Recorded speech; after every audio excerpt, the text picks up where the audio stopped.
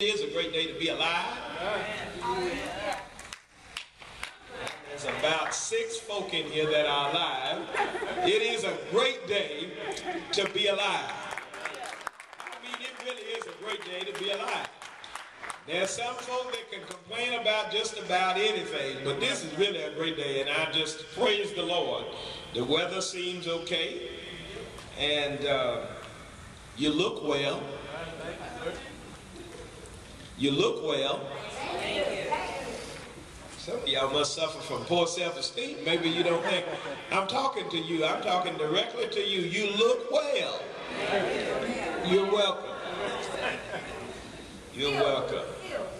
It is a great day. It's been a great week. I've really enjoyed being in relationship and in the family of faith. It is good to be a part of not just this church, but this family.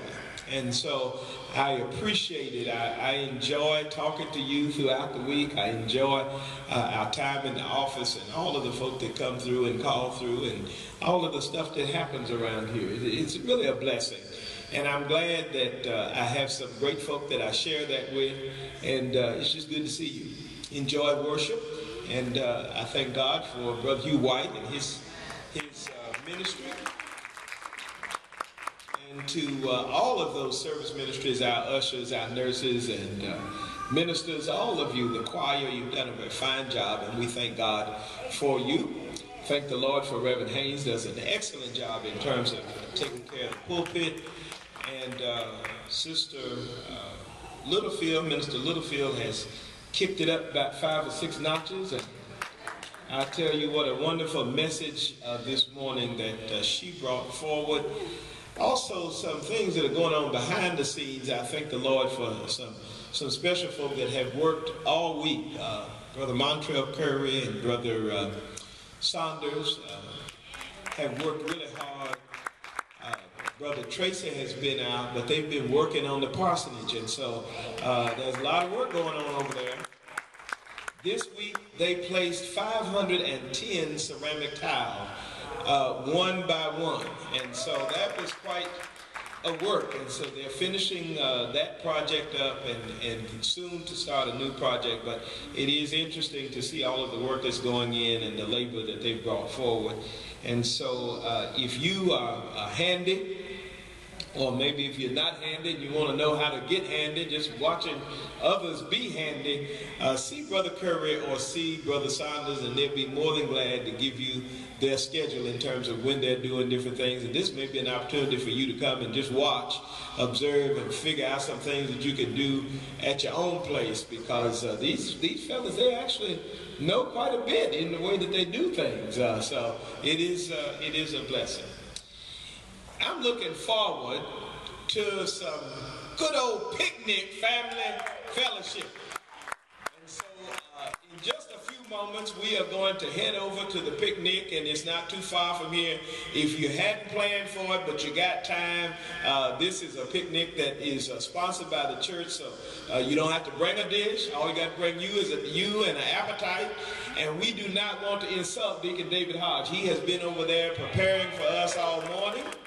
And so since he is there preparing for us, at the very least we can go by and grab one of those hot dogs or hamburgers and some sides and just fellowship with one another for just a short time, along with our other Columbus Baptist churches, because we've invited and we've decided that we would host the CBA picnic this year.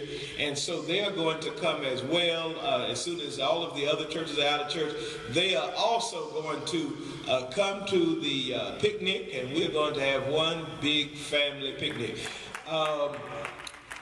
We got horseshoes, and so it'll be nice to get out there in the horseshoe pits and do all of that. Then all of the games and slides for the children. They have a ball every year. I have a ball just watching everybody laughing. And I tell you, it was fun last year. Brother Sloan, you remember last year? It was fun last year, and so I know it's going to be fun again this year. It's just good fellowship, so make sure that you plan after worship to join us, and it doesn't matter how you're dressed. You can be dressed up or dressed down, or you can be dressed somewhere in between. you're still welcome to the picnic.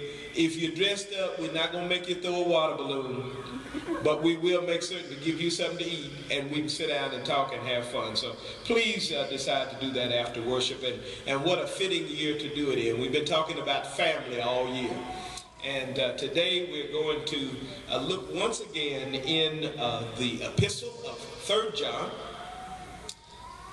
Epistle of 3 John. As a matter of fact, this is the final sermon in our John series. Remember, we started 1 John, 2 John, and now this is the final sermon in our 3 John, or in our John series, is 3 John.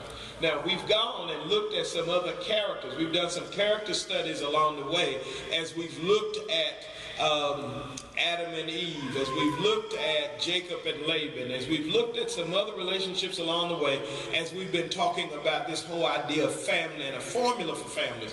What do we use? What kind of resources, what kind of tools do we need in order to keep us together? Because I've said that it seems like the family is under attack, and it's hard to stay family. It's hard to stay in relationship, hard to keep a friend. You know, people used to have friends until they died. And nowadays, you have a friend 5-6 years, and then you never hear from them anymore.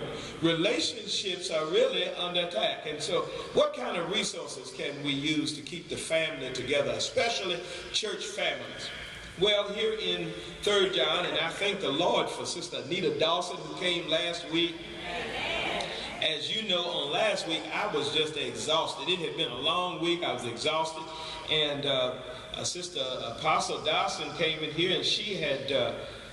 she just walked in and she was ready and did a very fine job with regards to presenting last week's sermon. So if I might just give you from my notes on last week, had I preached last week, note number 1, of course, was give and don't take from the Gentiles.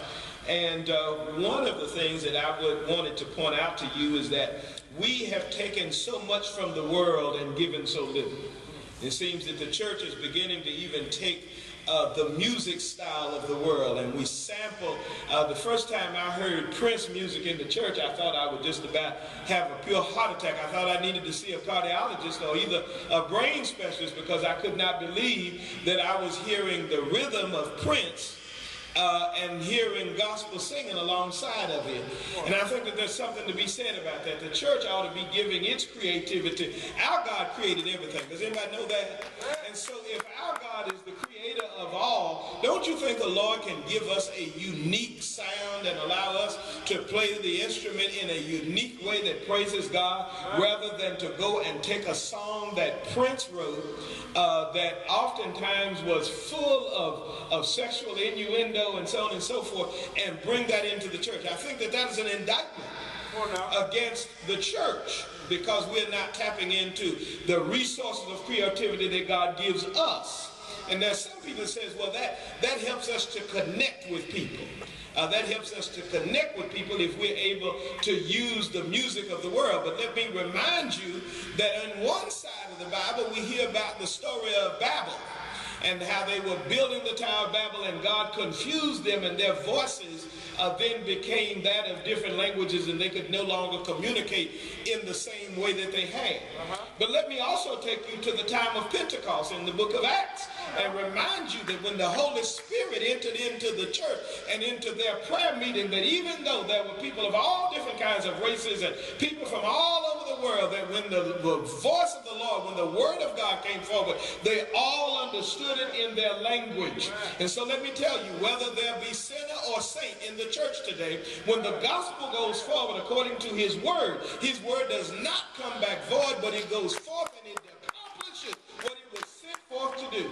And so I'm going to tell you, I don't need Prince to tell you how to act and how to live. I don't need Michael Jackson to praise the Lord. I can praise God in the uniqueness of the Holy Spirit as it leads me, as the Bible says, in groanings and moanings. Sometimes I might have to moan. Sometimes I might have to groan, and it might not sound good to those who are outside of the faith. It may be a mystery to you.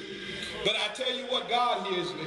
And he knows the songs that are coming out of my heart. And sometimes we make fun, but isn't those saying good, and that don't saying good, and what whatnot. But God loves us, and he accepts the pureness in our heart, because sometimes the folk who have the best voices and the best singers are the very ones who will not praise God.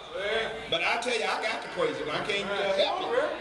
And so whether it's on key or off key, and so we have to give something to the world rather than taking something from the world. And so not only that, she said we're in this together, and we certainly are in this together.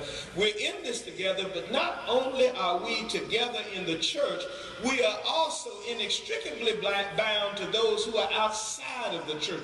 It is our job to project Christ in such a way that those who are on the outside desire to be inside.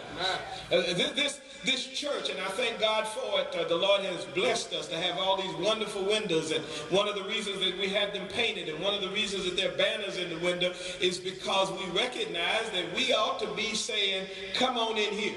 We want to make sure that when folk are passing by, that they recognize that there's something different going on in that place that used to be a furniture store. And they recognize, they say, it used to be a furniture store, that kind of funny. And so hopefully by the time they get to Courtright, they might remember that Jesus was a carpenter, that he built things and that he put things together, and say, you know what, maybe I need to go back and take my life over to the furniture store and give it over to the Lord, who can recreate and make me fresh and new. And so once again, we're in this together, and we ought to be so happy and so joyful. You know, it's a shame that the church has a funeral 52 times a week, a month, a year. See, every Sunday I'll not be sad. Come on now. When I wake up on Sunday morning, I'm not waking up to come serve anything dead. When I wake up on Sunday morning, when I tell you it's a great day to be alive, that's how I feel. I enjoy life. I'm glad to be alive. I recognize that I'm not perfect, you're not perfect, but guess what? God has given us some more time. God has given us more time, as Sister Littlefield said, to have hope. He's given us more time to have faith. He's given us more time to get it right. You was broke last week, but God can bless you with 2 nickels this week. And so therefore, we must continue to live in the joy of life and the abundance of life, and recognize that, guess what? As little as you got so much more than so many others. And so we are in this thing together. But then don't get caught up in yourself. Don't get caught up in the fantasy, and don't get caught up in believing that you have truly arrived to the extent that you're better than somebody else. Because you know what? We're all in this thing. We all have our issues. We've all got our problems. And as the boys said, we can give each to each what each so sadly lacks. And so there's some things that we lack in our lives, and there's some things that somebody else lacks. But when we come together, we're able to help one another through the struggles and through the stress and strain of life. And so if there's a blessing here that's found in these resources that we're able to use for family. And so on last week we left off, and we were talking there in verse 9 about Diotrephes. Diotrephes was one who was talking about and using his words against the church.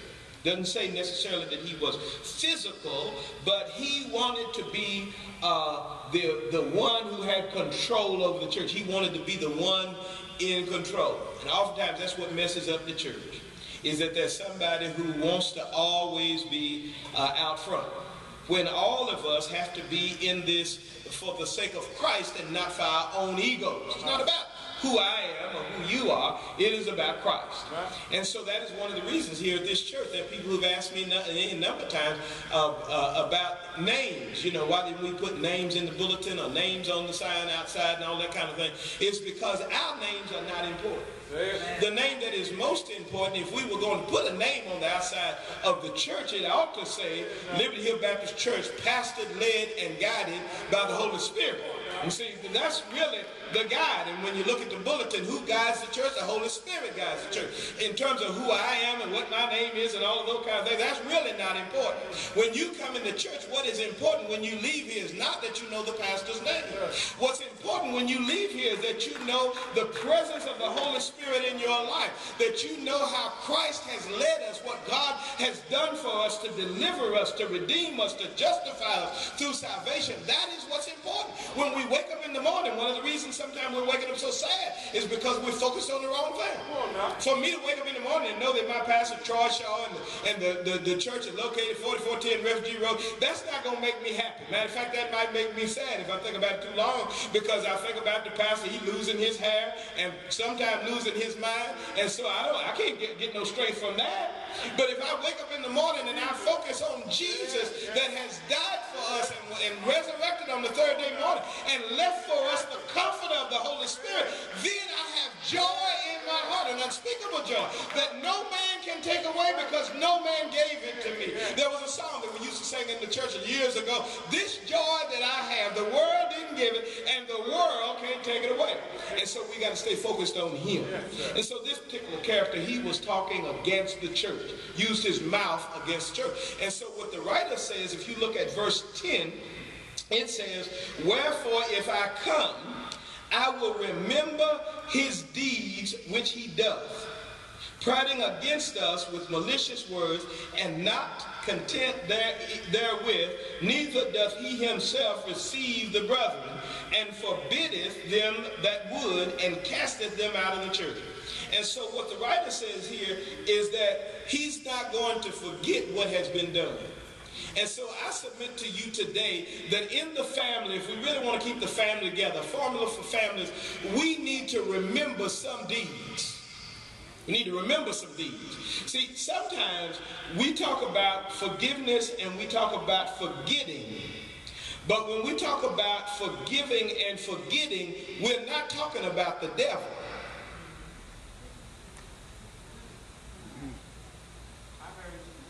Got quiet.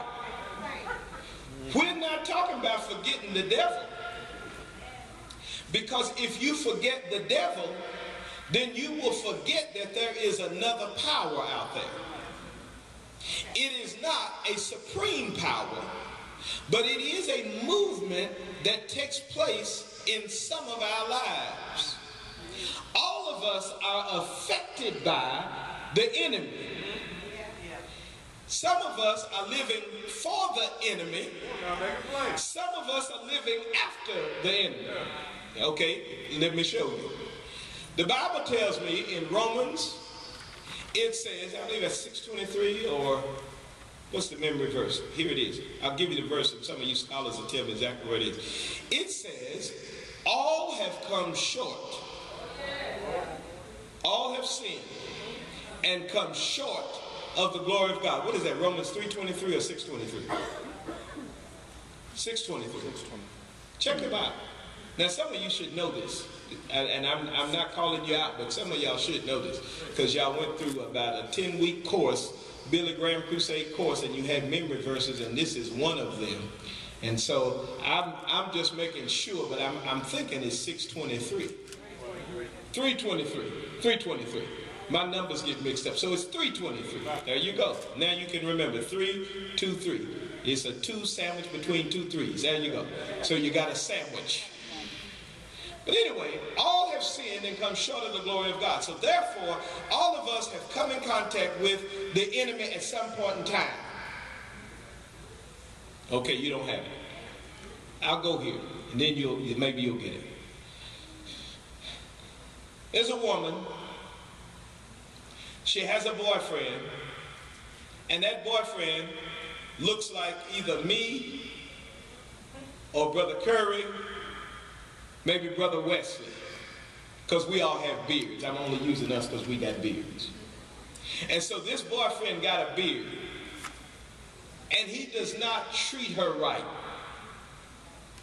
And he's always talking about it. He's always going out on her and everything else. And so she's frustrated with him. And finally, she puts him out because she went through so much with this man.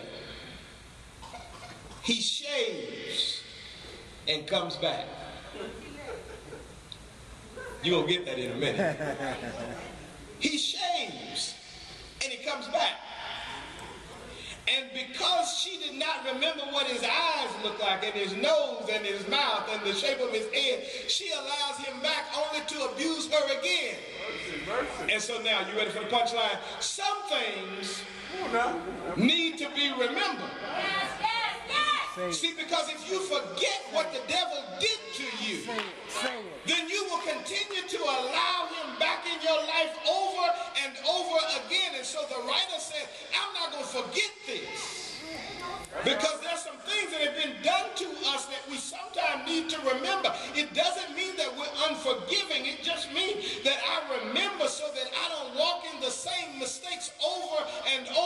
again. You got to remember what it was like before in order for you to continue to walk in the newness that God has given you. I remember when I was beat up. I remember when I was lied on. I remember when I was cheated on. And no thank you, I changed the locks. I remember the day I changed the lock. And now that I got new keys to both the deadbolt and the turnabout, I'm not letting you back in. All right. And so you got to remember, some folks forgot the last time they came to God on their knees. There's a whole lot of folks that come to God on their knees when they need something. Right. That's right.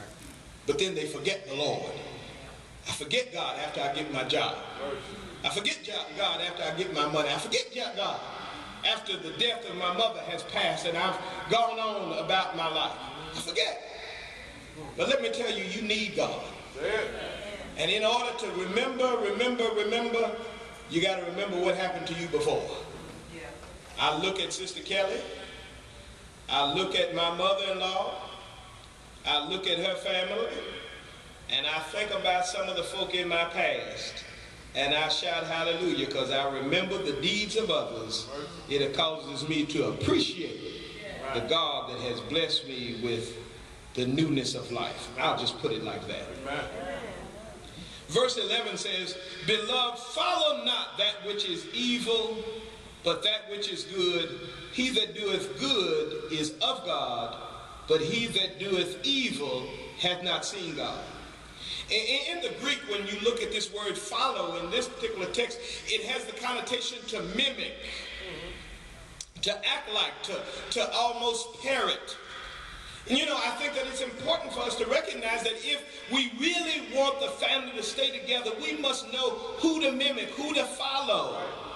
Because far too often we try to judge ourselves by something that is less important or something that is inferior to where we ought to be. There's a whole lot of folks that try to base their marriage on other folks' marriage. Try to base their kids on other folks' kids. There are children that come to their parents and try to base the relationship on what somebody else's mama did for them. So-and-so got to go, why can't I go? Because you're not so-and-so's child. Because you don't have the ability to follow after everybody. Right. My children can't follow after everybody's kids. My kids got to follow after me. We can't, and I say this to our officers all the time, just because the church down the street, up the road, and around the corner does something else, this is Liberty Hill. The standard at Liberty Hill is different than the standard in other places. The standard for leadership is different than the standard for leadership in other places. I'm not saying that other churches are not as good as Liberty Hill. I'm not saying that we're better. I'm saying that there are times when we're different. And because we're different, there's a different standard around here. We don't follow after everybody else's way just because it's their tradition. And so what if it's their tradition? Our tradition is to seek after and to look toward what God is doing. I don't need to know what the neighbors are doing. I'm not trying to keep up with the Joneses. I'm trying to keep up with the Holy Spirit. So what if the Joneses got a new Cadillac? I'm going to drive the Chevy that God gave me. So what if the Joneses just bought a new awnings for their house and they put new sod on their grass and they've got good flowers? I don't care what God has given me is for me. And I'm going to thank him when I rise that he has blessed me. Comparing yourself to something that is inferior that God hasn't given to you, your blessing is your blessing. And you ought to thank God that you've been blessed. It might not look like mine, but it's yours. Because the Lord recognizes that you have different needs than I have. And each of us have different needs. We have different things that the Lord has given us and gifted us with. And so we can't just follow everybody. Our young people definitely need to think about this, Sister Jermaine. We need to recognize that we can't follow after everybody. Got to realize that, you know what, if you want to be special, you got to follow special people. That's right. That's right. If you want to be wise, you got to follow wise people. That's right. If you want to be what they are, then keep on hanging out with them. That's right. And so you need to go back and check your Instagram. You need to go back and read your Facebook timeline and find out what you've been doing and who you've been hanging out with. And if I might speak prophetically, let me tell you what your timeline will look like in the future. If you keep on hanging out with thugs and that's your timeline for the last few weeks, the last few months, then let me tell you, ultimately your will be that you are now a thug. Keep on hanging out with the drunkards and the depressed folk and the negative folk, and before you know it, you will be just like them. You need to follow what you want to be like. If you want to be wealthy and healthy and wise, you need to follow some wealthy, healthy folk, because if your friends are still sick and depressed and broke, and you still following that same crowd, and you're trying to figure out, well, I wonder why I don't have no money. It's because you're wasting your money at the same club they're wasting their money at. Man. Who are you going to follow? If we want to be successful, we got to find folk that are successful. Yeah. You know, I didn't sit in the back of the class. Sister White, I couldn't afford to sit in the back of the class. Maybe some folk are smart enough to try and sit in the back of the class and get it. But I couldn't sit in the back of the class. I had to sit in the front of the class. And then, Brother Colson, sometimes I had to reposition myself. Because if I saw somebody, Sister Carter, who was sitting in the front of the class, had their hand raised, and they were asking good questions, and I saw them taking notes, then I repositioned myself from not just the front of the class, but I sat near the smart people. Sister Geneva Chapman, if the truth be told, I'm not all that bright. But the Lord has gifted me to know bright people. And so since I can discern those who are bright, then that's the folk that I want to be positioned around. In ministry, I had a meeting yesterday morning. I was talking to another preacher, and you know, he was telling me some of the things that he has gone through spiritually, and some of the things the Lord had done for him, and how the Lord had showed him some things, and how he was attempting to live a righteous life. The interesting part about it is I didn't know this preacher a year ago, but another friend of mine, matter of fact, there's no secret who the friend is, Dr. Kevin Dudley, had called me, and he said, you know, I got somebody you need to meet.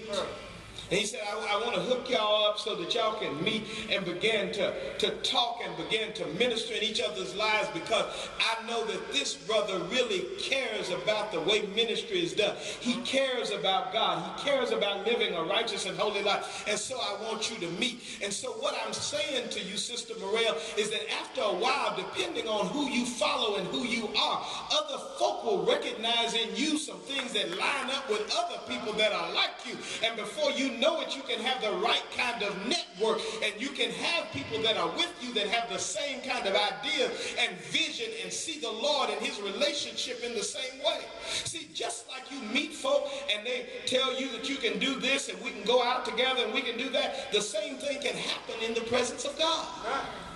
And so we've got to know who to follow and who to connect ourselves with, because as we connect ourselves with those kind of things, and this is all I'm going to say about this point, and I'll move on. Reverend Haynes and I were talking about it in the pulpit this morning. I know Deacon Palmer and Minister Curry know what I'm talking about, but we were talking about something that happened in the office this week, and we said it's amazing what God is doing in Liberty Hill, and we're just looking forward to the next couple of years as they unfold. And Reverend Haynes looked at me and said, I wish I could sleep at night, because I've been just up thinking about what God is doing. And it's amazing when you can hook up with other folk that are going in the same direction, because you're following after God and you're saying, I want to do what's good and what's right. I actually want to feed some folk that are hungry. I want to help the folk who are homeless. I want to pray for those who are in need. I want to do that. And so follow after what is good and not which is bad. Oh, no. Stop trying to look for the loophole and look for God. But then look at verses 12 and 13. Or better yet, just go straight to 14. 13 and 14. I'll split the difference. I had many things to write, but I will not with ink and pen write unto thee. But I trust I shall shortly see thee, and we shall speak face to face. Peace be to thee. Our friends salute thee.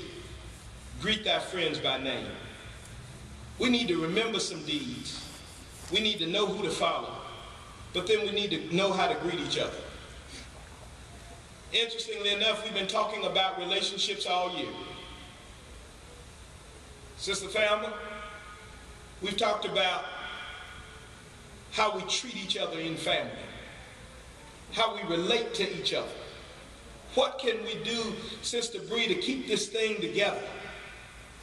I tell you that part of our problem is we've become too impersonal. Part of our problem, Sister Jasmine Moore, is that we've become impersonal. We've had to come into a society where it seems extremely electronic. Everything is electronic.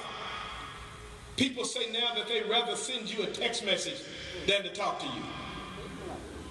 I think it was about 2 years ago, I asked my daughter Brittany, I said, well, why would you want to send a text message over actually calling somebody? It seems more difficult to send a text message.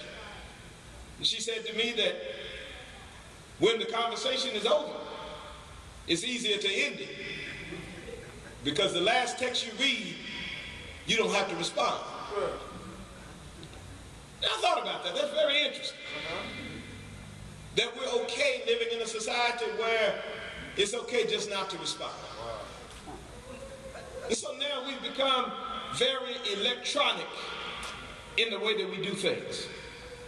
I remember at least 3 occasions in this church where I've talked to families and I've talked to husband and wife who had knocked down, drag out argument because of texting.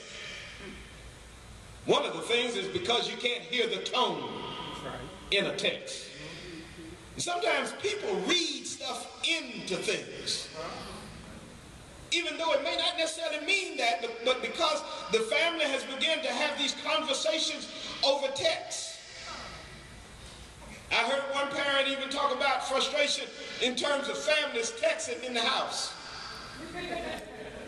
We've become so impersonal that we're sending emails and sending texts and we're posting on Facebook. It's one thing to have somebody who lives 1,000,000 miles away or in the military and so on and so forth. But when your birthday comes up, wouldn't it be okay if somebody actually just called you and said, happy birthday? But now, we get a pop-up on Facebook that says it's that person's birthday, and it gives you all of the people's birthday for that day, and you can say happy birthday to them all at the same time. We've become so impersonal. There are people who are in this church, and I'm glad that this church has become extremely excited, but I remember when we first started, there were some people who said, I'm just a little bit scared. Pastor, you talking about that from now on, we're going to do Bible study in community and in relationship, and I'll actually have to look at somebody in their eyes and know their name and they'll know my name. I don't know if I feel comfortable with that.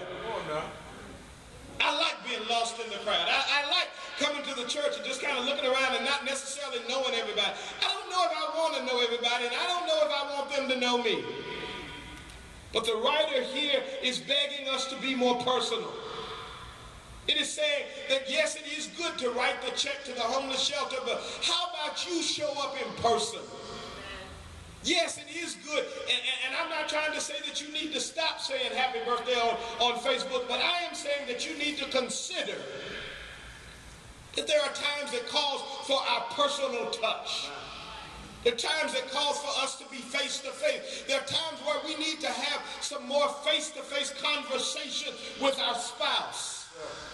There are times where we need to cut the television off and actually have a dinner, whether it is one of our fast food McDonald's dinners or whether it is a home-cooked meal. Sometimes we need to stop the car, pull it over, park in a parking space, and actually sit and have our French fries and hamburgers with our children. Now, Pastor's not advocating that kind of diet, but if that's the kind of diet you have, at least have some time that is personal with your children, and so that they might truly have a happy meal. Right, man. Right. Because you're sitting down and you're talking to them, and you're personal, you're face-to-face. We can't always do it in the impersonal way. But it's okay to be personal. It's all right to be face-to-face. It's okay. You're getting this knowledge, and you're getting this sermon from somebody, as you know, who is a germaphobe. I don't like to be too personal because you might give me something.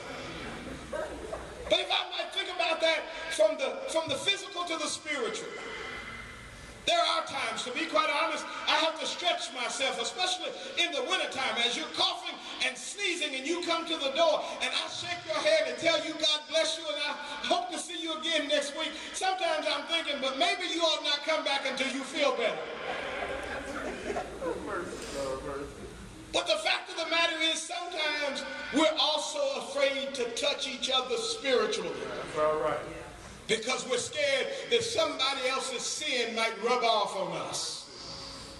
But let me tell you today, and let me remind myself, I'm preaching to Troy Shaw right now, I just want to remind us that the scriptures tell us that he who is inside of us is greater. It's greater than anything that's on the outside of us. It's greater than this whole world, that which is inside of us. That gift that God has given us, that the writer says that we ought to stir up within us, it has the power to protect us. And even when we get sick from somebody else, he still has the power to heal us. And so all we've got to do is look to God and recognize that he's been personal with us. Because no matter how low you've been, he was still God enough, but humble enough to reach down and pick us up and place us back in the right place. And no matter how many times we've fallen, he still says, I'm here knocking, waiting for you. Doesn't matter what you used to be. He still gives us hope that we shall be.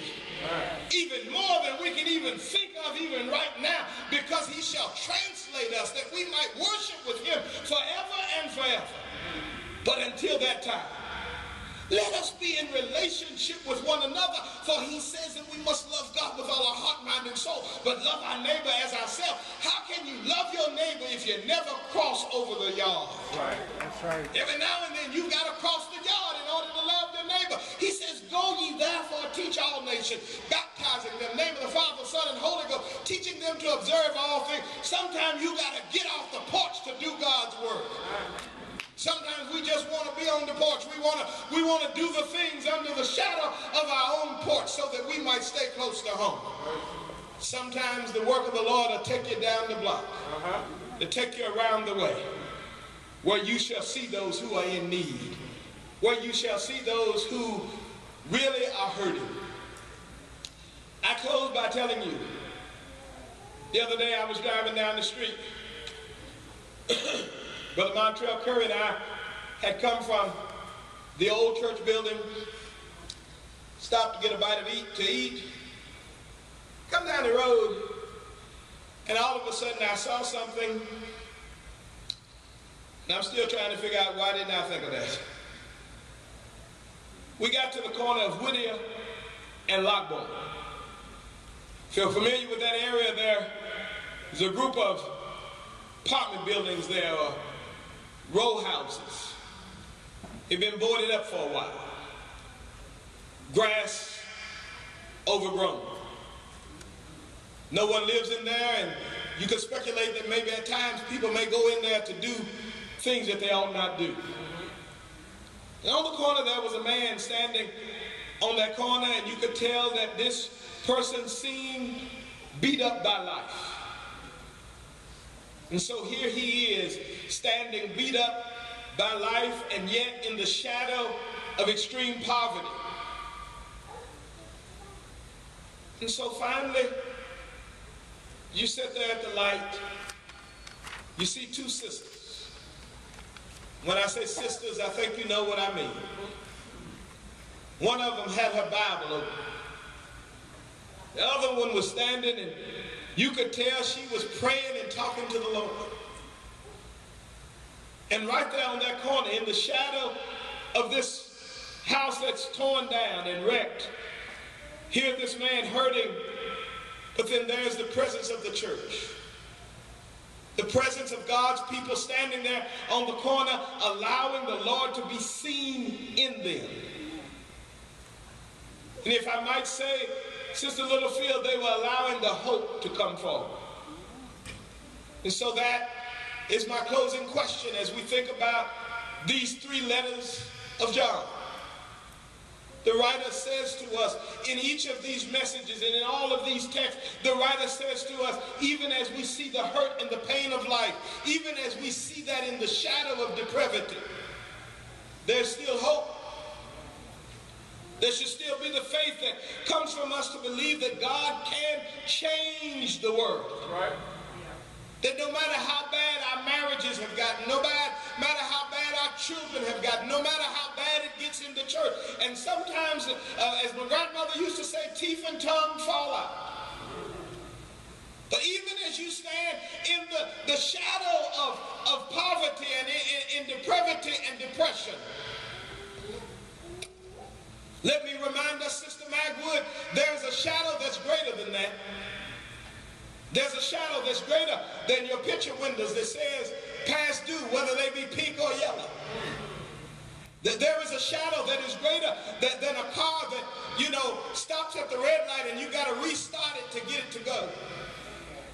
There is a shadow that is greater, Brother Colson, than all of the divorce papers that lawyers can present. Oh yeah, there's a shadow that's greater than a school teacher that calls home several times because a child just hasn't gotten it right yet. There is a shadow that's greater than having to take care of a sick parent. There's a shadow that's greater than what the doctor says about you. But there is a shadow that was cast upon us by the cross of Calvary. A shadow that says, no matter what the pain, no matter what the hurt is, my arms are still stretched out wide. There is yet a shadow that allows us to recognize that no matter how bad it gets, there's a shadow that says that no matter how dark it gets, there's a shadow that says, you know what, they took him down and they put him in a borrowed tomb, and the story doesn't end there. Because it doesn't end there, I'm able to move on and to live on and to love on. Because I recognize no matter how bad it gets, that after the crucifix there was the resurrection. And so there are some crucifixes that come in our lives. There's some times where I feel like I've been downtrodden, but thank God he got up early one morning. And because he got up, each of us have the ability to continue to keep on keeping on. Because in him, we all rise. Amen.